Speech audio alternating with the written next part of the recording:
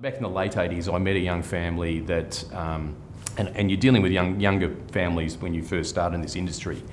And I met a young family who, the guy was had an earth moving business, had a young child, and we put in place some superannuation for him, and insurance was an important consideration. And I can't remember when, it was probably around 1989 or thereabouts, but about 6 months after we put that in place for him, I got a phone call from his brother, and the guy in question had been killed in an accident that afternoon, and his bobcat or earth moving machine was hit by a train.